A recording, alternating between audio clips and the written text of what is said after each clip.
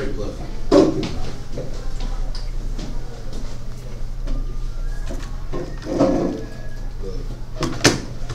So I think this is technically here. Brandon doesn't think so. I'm pretty sure. Let me get to it. Here we go. So, there's the You guys will need a textbook today. Brandon doesn't think so.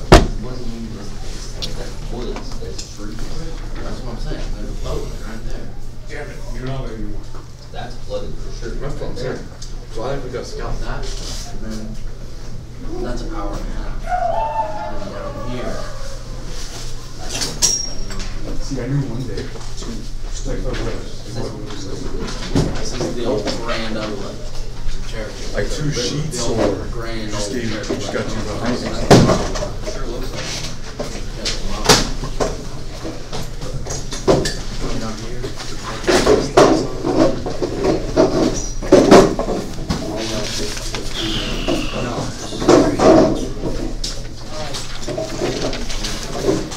You say that every time. No.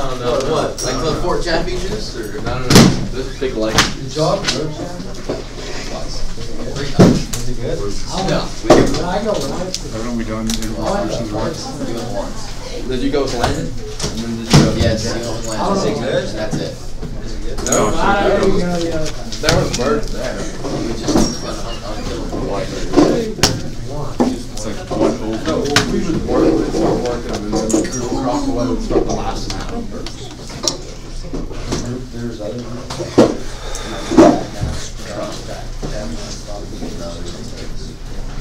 Well, physics, right? When you inverse something, you do 1 over the variable.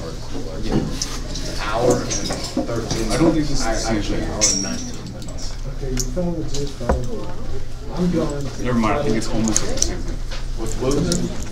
I have a Z in the grade book from an assignment that I turned in. Okay, what was it? It's, I don't know what number I can look, it's somewhere in the 70s. Do you want me to check it? Just email me. I'll have to check the date, make sure I had it before the test and stuff. Just email me the number. Okay, I will.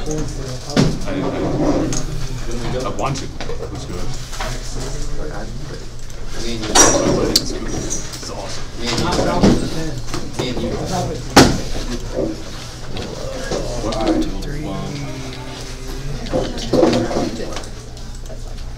So what? I'm pretty sure 80% of people at this point in time are tired, right? So what?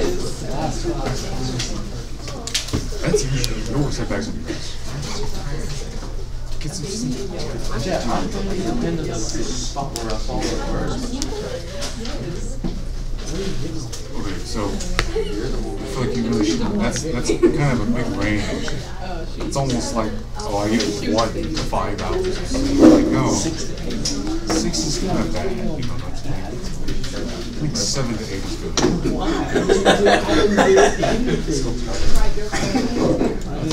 No, 7 to 8. All right, you guys will need a blank piece of paper here in a bit if you want to go ahead and get that out.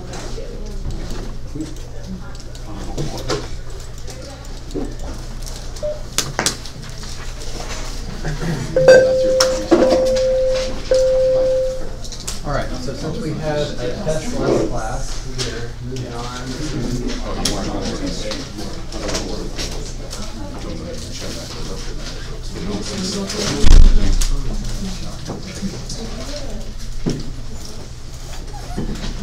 So the 30-second preview of what your next unit will be is we will do section 1.9, which we are going to talk about today on inverse functions. And we did talk about inverse functions a little bit last semester, but we did that with trig stuff. And honestly, that's a lot harder than just doing it with algebra. So this is considerably easier, at least for most people. But we're going to do section 1.9, then we're going to jump ahead to section 3.1, and we will spend a couple classes on exponential functions. And then we will go to section 3.2, where we do logarithm graphs and properties. So, one thing that should cross your mind is why are we going from section 1.9 to 3.132? And the reason is logarithms can be difficult for some people, but logarithms are really the inverses of exponentials. So if we review real well in section 1.9 what it means to be an inverse function, and then we learn what it means, how to work with exponential functions, then we automatically know a little bit about logarithms because they're just the inverse of that. So before I get going here on 85,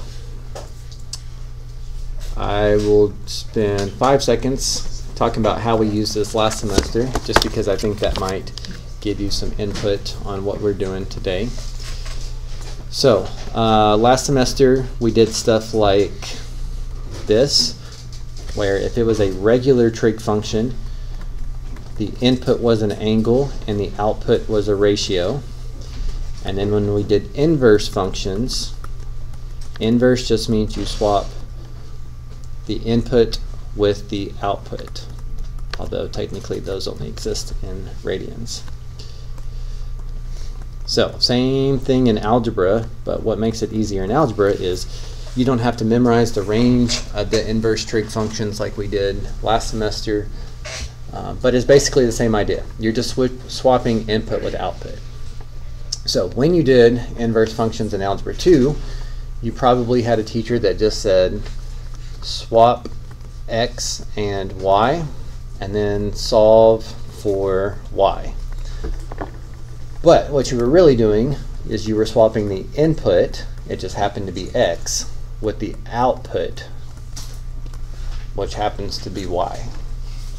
So when we're talking about algebra, x and y's, you can just switch x and y and then solve for your new y.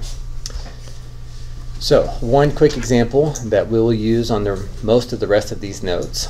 If I gave you this function and asked you to find his inverse, you would swap x and y like so, and then solve for the new y by undoing a +1 with the -1 and undoing a ×2 with the divide by 2.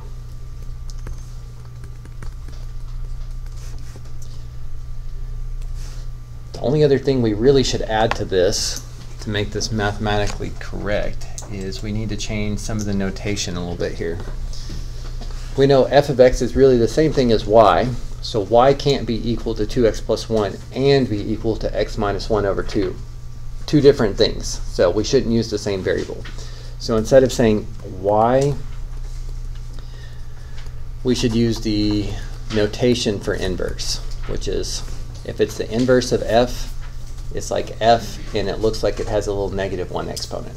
It's not really a -1 exponent, but that's what the notation looks like. So again, we don't want y to say two different things, so that's why we would do that. But again, algebraically pretty simple. Switch x and y and solve for y. Now, if you want to prove or show that they're inverses, this is not the method to do this. I don't know why students like to lean on this method, but you can't just find this guy's inverse, say it's this, and then find this guy's inverse and say it's that. To prove or to show that they're inverses of each other, you have to do f of g and g of f. And what that means is, sometimes we write it with this notation, this little open circle here, which means composite. But what that really means is this one I'm plugging g into f, and this one I'm plugging f into g.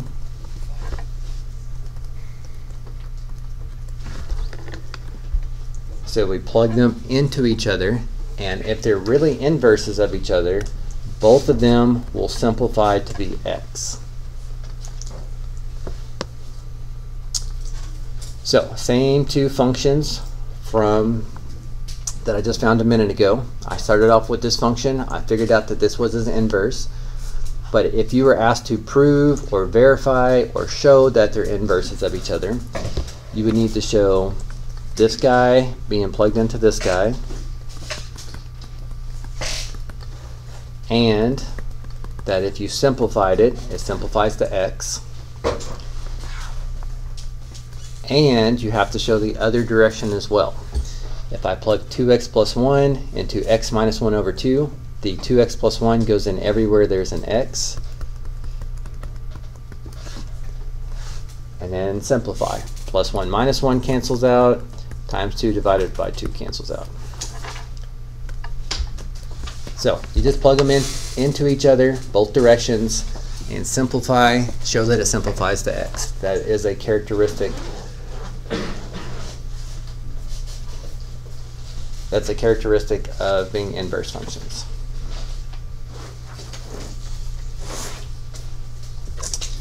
Do you remember doing this in Algebra 2? I see a couple yeses. Anyone not remember? Okay.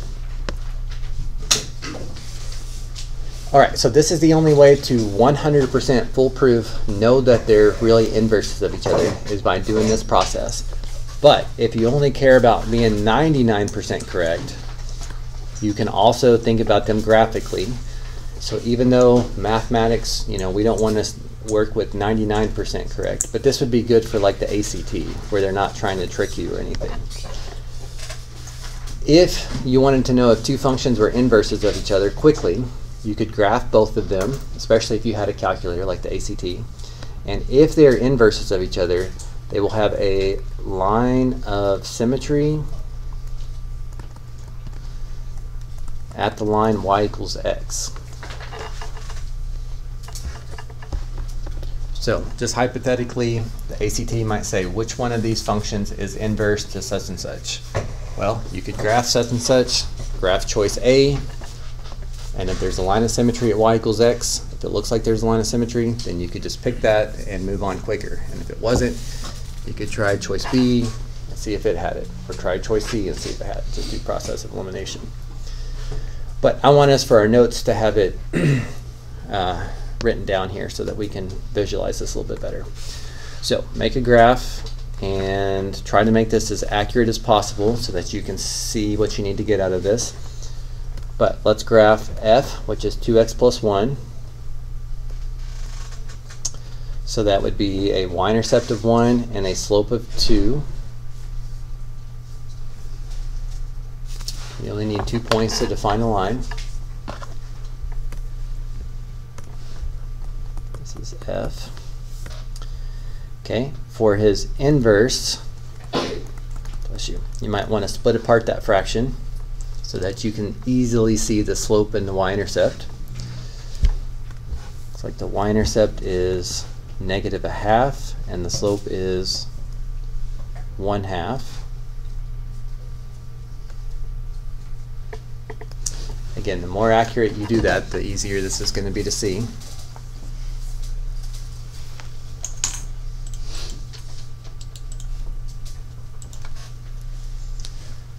So, if you cared to know whether they're inverses just graphically, you could graph both equations like I did here. And especially if you have your calculator, just go ahead and graph this line too. The line y equals x is this one, where all the x and y values are the same. And if this is a line of symmetry, if it's cutting your overall graph in half, and you could flip the function over that line and land on the inverse, and you could take the inverse and flip it over that line.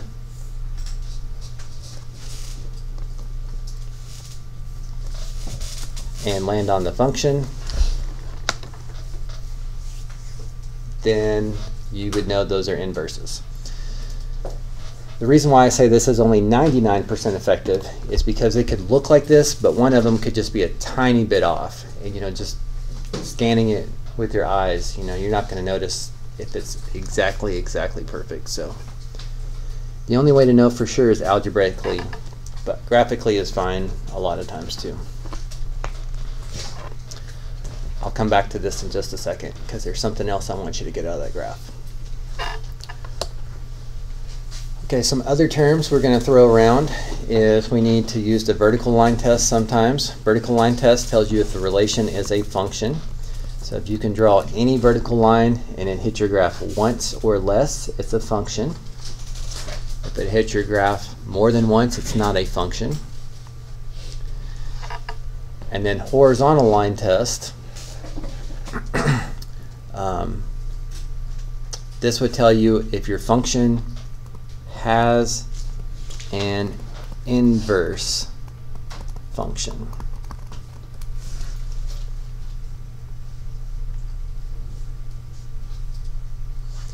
Now, we need to squeeze one little term in here because we will throw this term at you, and I think it's one of the vocab terms. One of your first 6 book questions is one-to-one. Also, one-to-one, as far as I know, is still asked a lot on the ACT, so it's good for you to know this term.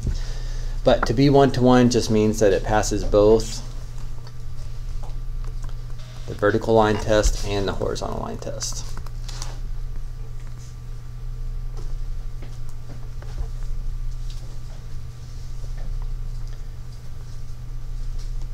Okay, and then I think the last reminder, or last thing I really want to point out to you before you can already start to practice this and be comfortable with most of it, is you need to make sure you understand the points and how points on a function relate to points on the inverse. So let's just make up a couple quick points for a quick example. Let's say the function goes through 0, 1, 2, 7, and I don't know, 11, 5.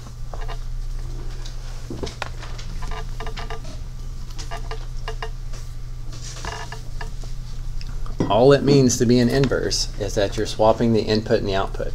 So 0, 1 becomes 1, 0, 2, 7 becomes 7, 2, 11, 5 becomes 5, 11. You're just switching x and y. Just like if you were trying to find an inverse function, your first step is to switch x and y. That's all you're doing. Now, I want to go back to that graph because it's a visual of what this is saying. Notice on this graph, this function had a point at 0, 1, which guaranteed that his inverse had a point at 1, 0. That's how it's reflecting over this line y equals x. Here's another point, 1, 3, which means this has to have a point 3, 1. And of course, you could copy as many points as you know about the function, switch x and y, and plot points about the inverse. Or you could take points on the inverse, switch x and y, and plot them to get points on the function. So the more you know about a function, the more you know about its inverse, which again, as we move on the next couple weeks, after this, we'll do exponential functions and then logarithmic functions, which are really just the inverse of exponential functions. Alright, so the book assignment is pretty short here, and I'll be honest, most years this is typically just a one-day unit where you'd practice it and we would quiz on this next class. I was not in charge of the planning for this unit, so I'm not really sure why Ms. Thomas squeezed in an extra day.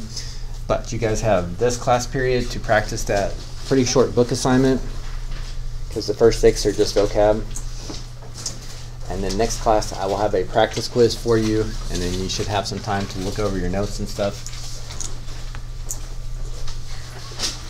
So that should make for a pretty easy week for you guys, but I need you to do these questions to make sure you don't need help on anything. I do not have every one of these worked out on my website like I do for a lot of the sections. I have all of the questions that my first period class asked today, which was like 4 or 5 of them on there. But you should have plenty of time to finish that up and get it turned in. So I will give you guys a little bit of head start, and then I'll come around to see how it's going, and if I see any common errors or common hiccups from everybody, I'll talk about it on the board.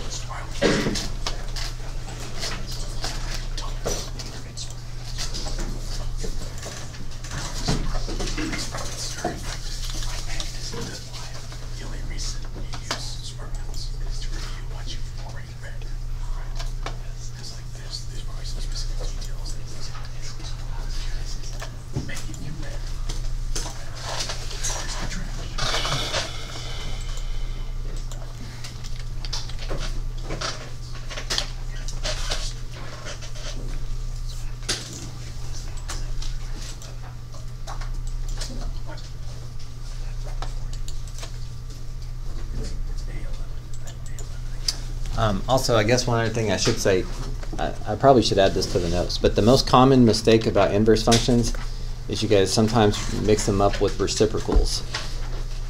Remember, a reciprocal is when you flip the fraction over. That has nothing to do with inverse functions.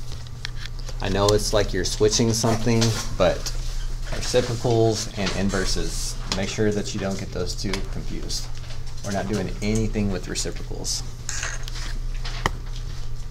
Switching input and output is not the same as switching numerator and denominator.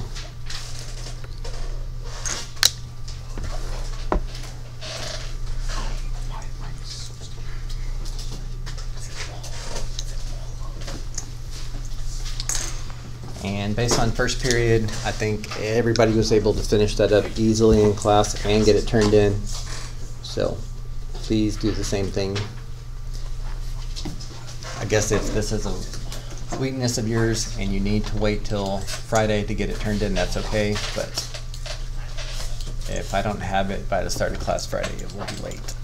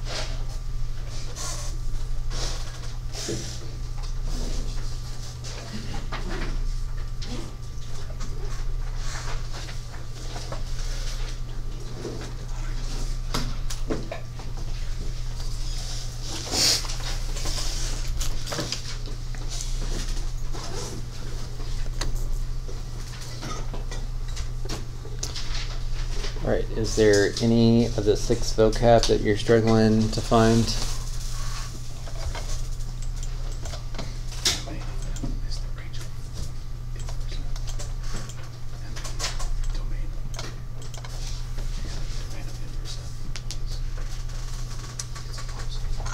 You don't need help with any of the vocab?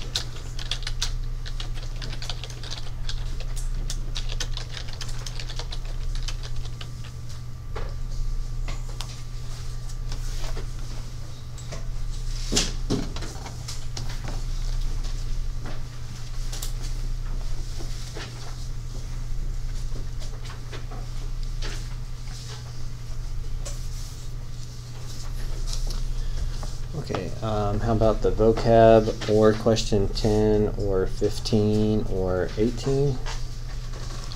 Any of those you've tried you want me to go over?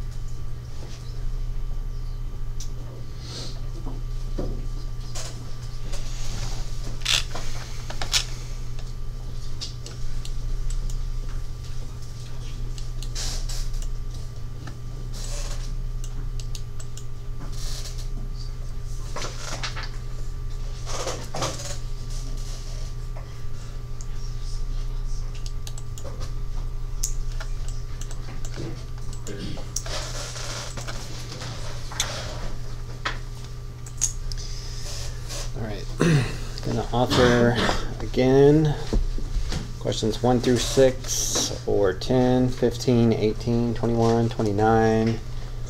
Anything from the first half of this assignment that seems harder to you than the rest?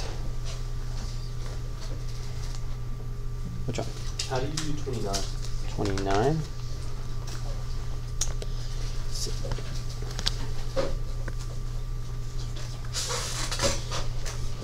Let's see, 29 wants us to do two things.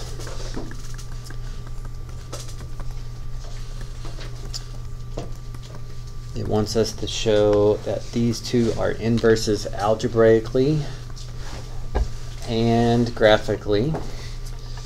So the only way to do it algebraically is to plug them into each other and show that they simplify to x. So this plugged into here would look like 1 over x. And then remember, dividing by a fraction is the same as multiplying by his reciprocal. So that does come out to be the x that we were expecting.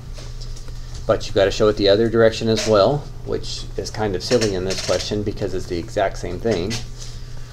But dividing by 1 over x is the same as multiplying by x over 1. So that's what you would have to do for part A, showing that they are inverses algebraically. And then for part B, the graphic part, if you graph f of x, it's going to look like that. That's a lesser known parent function, but it was probably one you memorized at some point in Algebra 2. And then if you graph g of x, it's the exact same function. So, since these have a line of symmetry at y equals x, that's how we could say that they're inverses graphically. Graph them, graph y equals x, and see that y equals x is a line of symmetry. So this is a pretty rare case where 1 over x is his own inverse. Most functions are not their own inverse, but 1 over x is.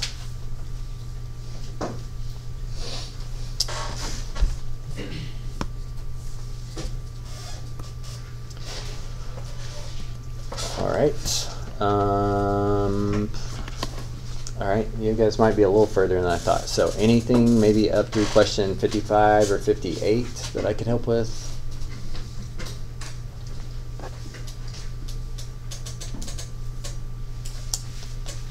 Okay, I will check back in a bit.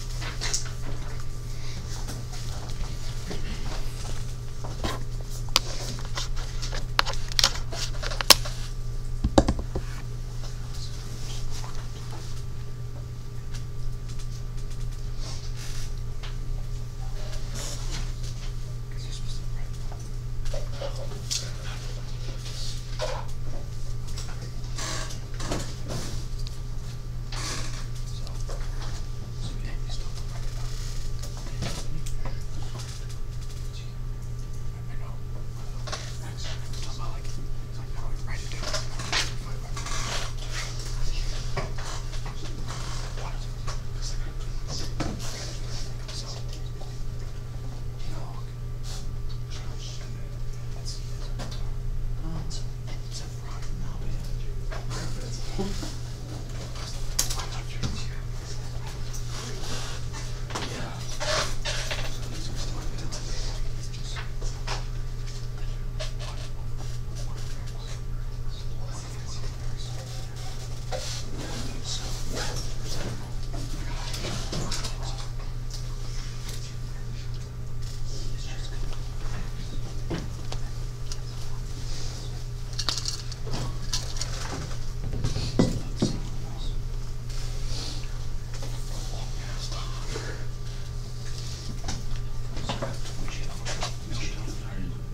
good. Good job. So that's right. So what are you gonna aim for next time? No, I don't know. You said no. That's good. Good You answer. said no. You said no. How much studying are you gonna do to get that 36? Why'd you say no? You should look up, certain scholarships. Huh? I've heard, I don't know, but I've heard on Naviance, if you can find somewhere in there, like they can give you like specialized practice. Like I think you like do a practice test or something and try to figure out the weaknesses. I've heard that's pretty good, I don't know.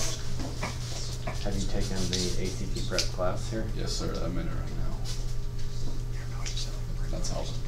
Good. But we're not to math yet, so. Yeah. Also, I think in the math, they used to only spend like 2 weeks on the math, which isn't the most helpful. And probably most of the people in your class are at a lower math than you, so Yeah. it may not be the most helpful there. But But like, how did the rest of your ACT go? pretty good. You know, science is a little rough, but Isn't that just reading? somehow I got a 24 off Okay, where's your English? like 26, Okay, it's reading. 25. I don't know how that overall. So math was bad for your highest. Yeah. Okay. That's all that's important anyway.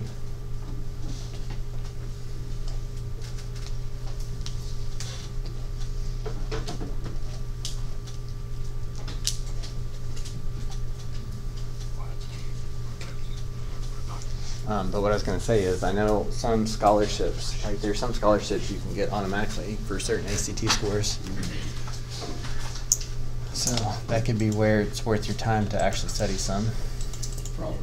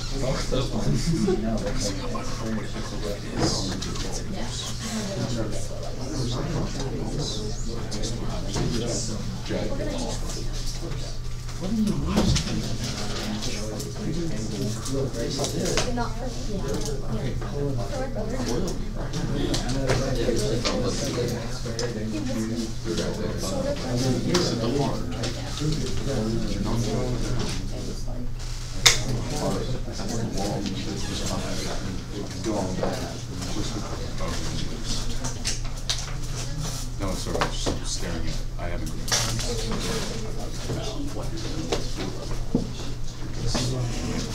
It's a tough, perfect person now. Grab this perfect. Here's the phone right here. Here's the phone.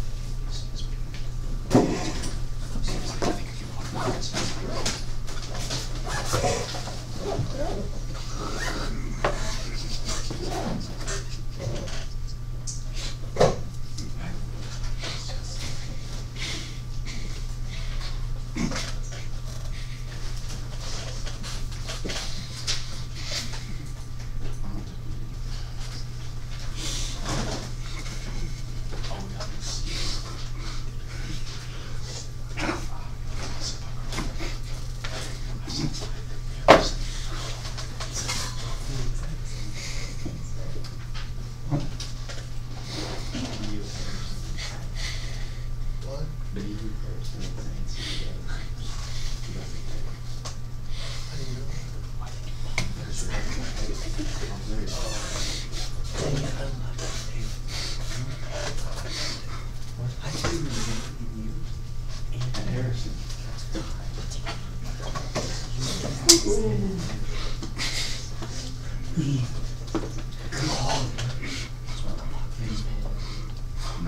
had 20% in this class. Now it's back to 35.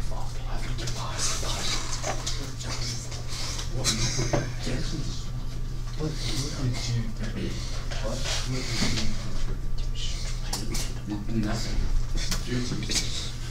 Especially my physics part. And then I saw my civics. And like all the way up. And I was like, holy shit. Yeah, here's my physics. It's not good.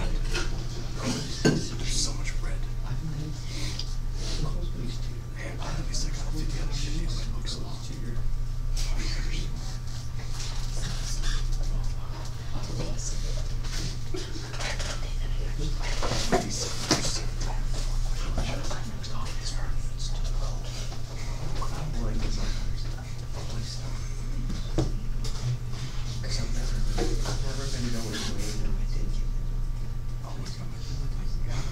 My grades are shit. Actually, it's not that bad. Oh, I almost got it. English. You can't. So In what is 85 it? years. Then I have Calm down. my history teacher is not. No, so if I teach you, where would I go? And then my physics teacher is trash. You said, why did you make this? Alright, so would I go? Do I go to the I didn't think it was You just said I couldn't go with you. So where would I go? Go down to the history degree? You want to go down?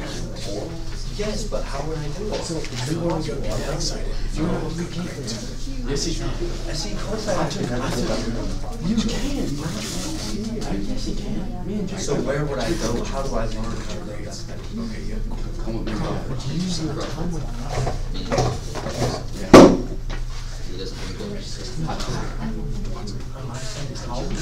So how would I learn? How would I ever do it?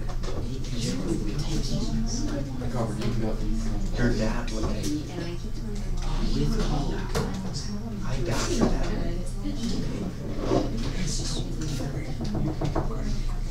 Duck honey? Dang.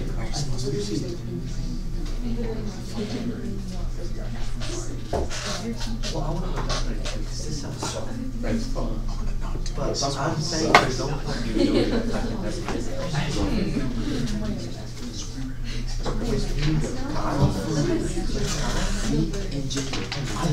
We took